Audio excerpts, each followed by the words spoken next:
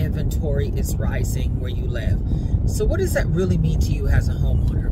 Well, it's a few different things. The first thing is, obviously, the more homes on the market, especially in your price point that you plan to be on if you're selling your home, the more competition you're going to have with that buyer. That's going to mean that you're going to have to really price your property considering the competition more aggressively than you probably normally would to capture that buyer.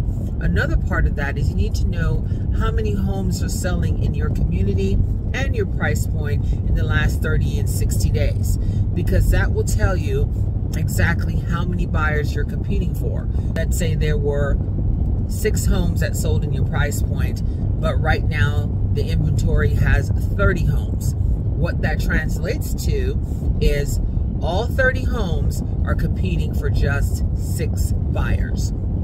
Make sense?